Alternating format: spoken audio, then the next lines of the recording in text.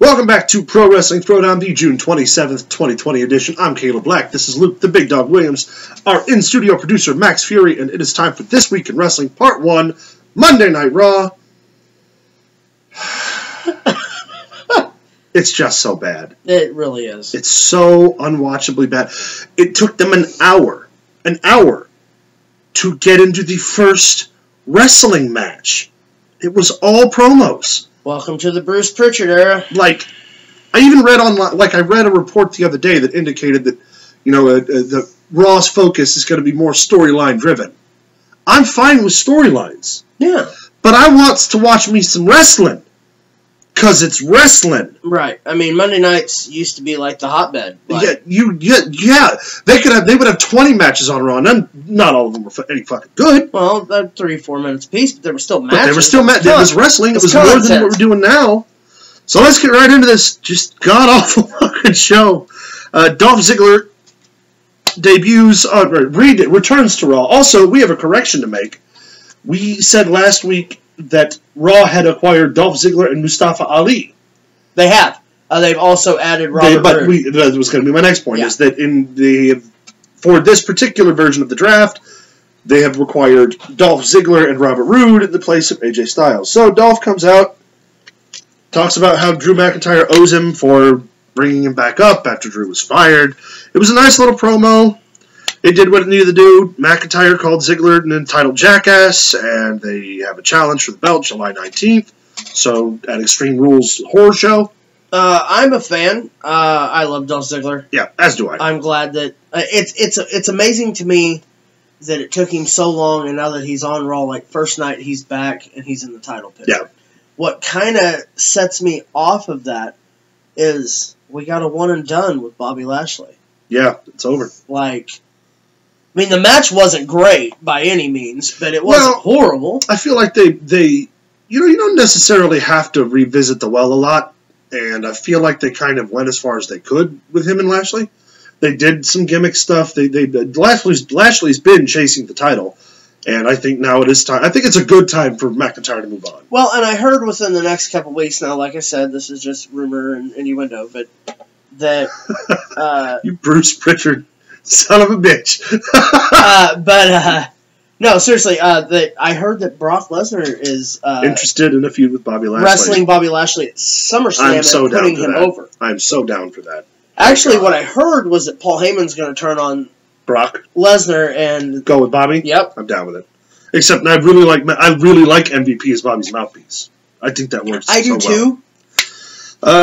So, moving on Raw, Nia Jax stages a protest. It's interrupted by R-Truth and Charlotte Flair. It was awful. It took too long. Nia Jax is not a good promo. She and Charlotte's diatribe wasn't good. Nope. R-Truth was entertaining. Yes. Nia Jax didn't hurt anybody, I guess, except for the amount of people watching that segment. However, the ninjas were not. Oh, the ninjas. We're going to get to the ninjas. Tag team title match. The Street Profits versus the Viking Raiders. They finally have a wrestling match for the tag team titles.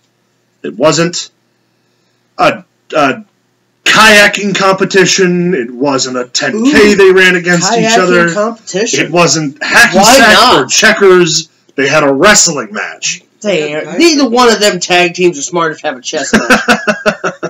That would take too long. I'll give it a 2. It was alright. They're all athletic, and the match, I think more so it's been the having to wait so long to get to wrestling by this point in the show. It's the fact that you have made them from adversaries to partners. Yeah, they're Viking Profits. They're friends now. I don't understand that. It's stupid. But yeah, no, 1.75. Yeah. Asuka defends her women's championship against Charlotte Flair and wins. Match was okay. I'll give it a 2.5. 3 on the upside, maybe. I would give it a 2.5, although I think that maybe they went a little too long with it. Yeah. Asuka's working the injury right now, so it's so hard because Charlotte is so good, but I feel like, and I always feel like, she's not a person who really needs the belt, and Asuka being champion is good.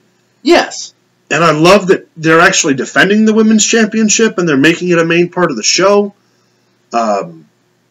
I don't know, man. I just want more from it, I guess, if that makes sense. I think that they should loosen the reins a little bit. Yeah.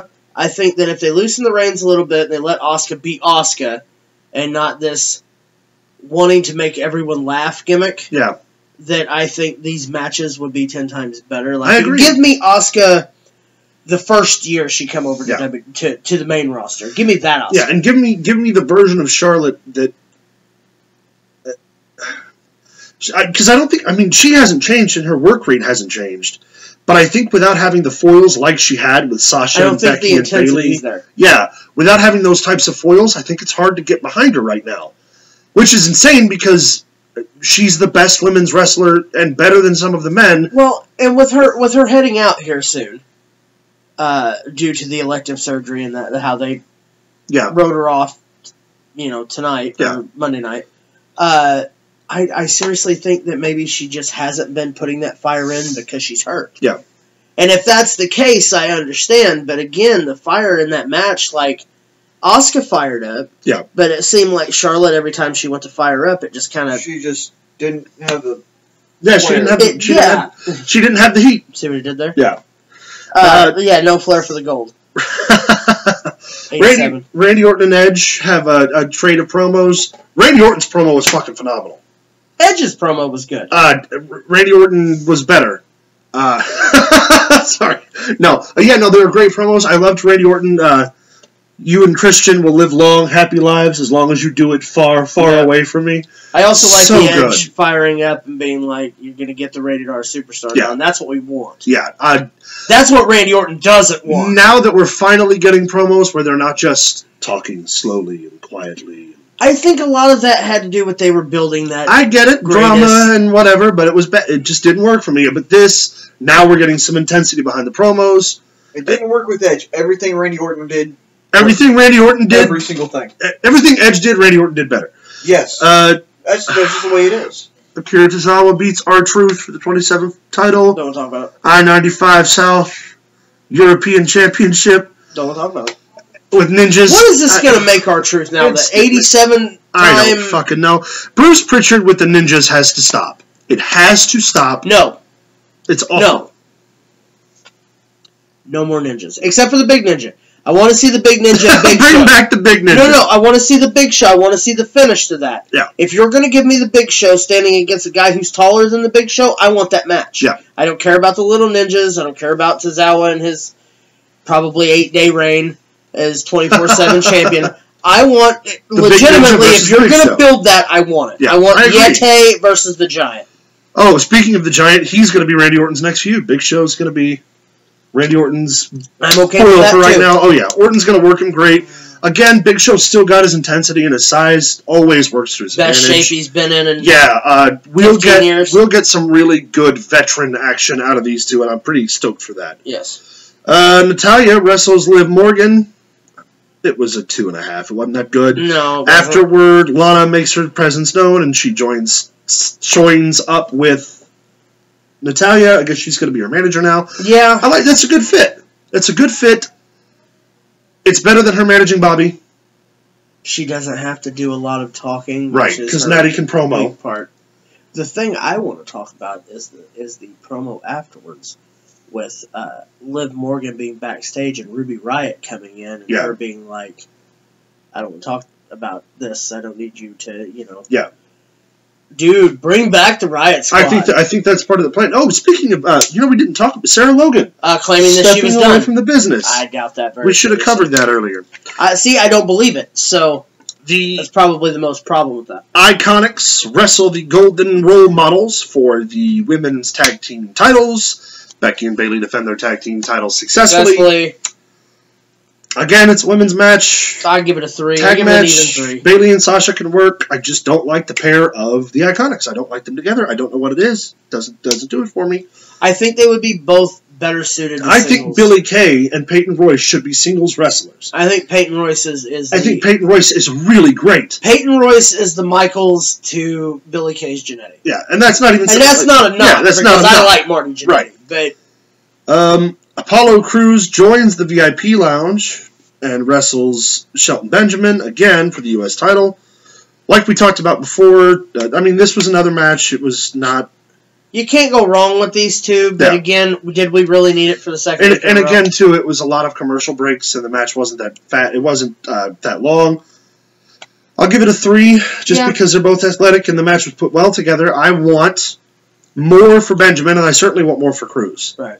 I don't get it. Rey Mysterio makes his return to Raw at the end of the broadcast. They try to beat up Dominic. Dominic gets saved by Humberto, and same stuff as last week. Seth Rollins is just Dominic. I am impressed with. I think we'll do well with Seth Rollins. He's got a bright future ahead. That's going to be a match wherever it's going to take place. I'm down. Yeah, I think Rey makes a good buffer for Seth right now too. Yeah. And I think Dominic being in the storyline at least gives you something to watch and enjoy. But something to look forward to. It's all promos and it's all just malarkey. And it could all lead to a bunch of bull stuff. It could all lead to the swerve where Dominic turns heel on Rey Mysterio and rips his mask off and kills him in the ring. What? Do you guys think that it's possible that Seth Rollins is actually Dominic's father? I don't know. Eddie Guerrero is Dominic's father. That's been well established. Was. Yes, was. Was. Rest in peace, Eddie. Unless he's like Elvis and actually still alive. In which case, fuck you, man. Yeah. I cried over you. Yeah. Wept. Like a baby. Jesus. Like a child. Alright, y'all. That's going to wrap us up for This Week in Wrestling, Part 1, Monday Night Raw. Let us know what you thought about Raw below. What do you think about Dominic coming in the fold? How do you feel about all the tumultuous promos and commercial breaks? We want to know by leaving us a comment below. You can tell us. Or you can send us an email at prowrestlingthrowdown@gmail.com. You can also find us on Facebook at facebook.com/prowrestlingthrowdown. Like, subscribe, and keep watching. Stay tuned for Part 2, SmackDown.